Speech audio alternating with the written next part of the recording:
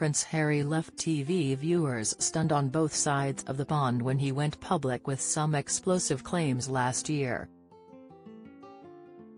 ITV's Tom Bradby had a conversation with the Duke of Sussex ahead of the release of his eagerly awaited autobiography Spare, which hit shelves last January 2023.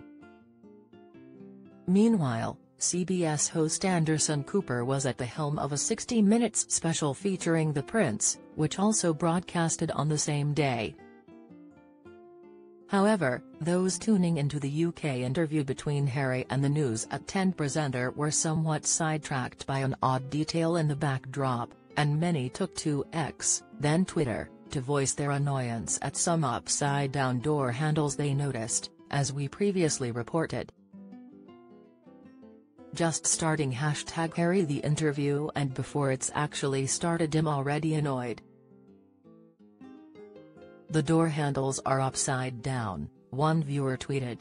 Another Twitter user chimed in, "Oh yeah. Well spotted, it's annoying me now." A third boasted, #Harry the interview, the thing from this interview that is really making my blood boil. Who put the door's handles on upside down? Just can't concentrate on anything else. Throughout both promotional interviews, Harry leveled a series of accusations about his life as a royal, while also taking shots at his elder brother, sister-in-law and stepmother. Harry had a revealing conversation with Bradby, in which they discussed key excerpts from his book. The interview with Cooper was broadcast just a few hours later. During his conversations, he conceded that his brother Prince William and wife Kate Middleton never got along well with his wife Meghan Markle. While accusing them of stereotyping her, he denied leveling charges of racism at his royal relatives during the course of his infamous Oprah Winfrey interview.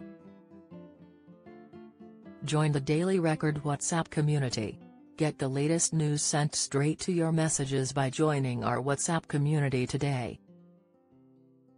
You'll receive daily updates on breaking news as well as the top headlines across Scotland. No one will be able to see who is signed up, and no one can send messages except the Daily Record team. All you have to do is click here if you're on mobile, select Join Community and you're in. If you're on a desktop, simply scan the QR code above with your phone and click Join Community. We also treat our community members to special offers, promotions, and adverts from us and our partners. If you don't like our community, you can check out anytime you like. To leave our community, click on the name at the top of your screen and choose Exit Group. If you're curious, you can read our privacy notice. The 38-year-old prince shared that his family showed a horrible reaction to him following the demise of the Queen.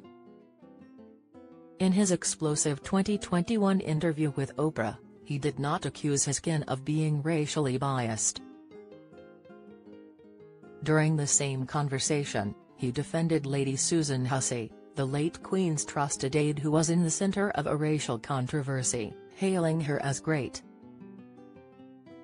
He also cast shade on William and Kate for their stereotyping behavior towards Meghan while revealing about a secret code between him and his elder brother, used at the funeral of their grandfather, Duke of Edinburgh.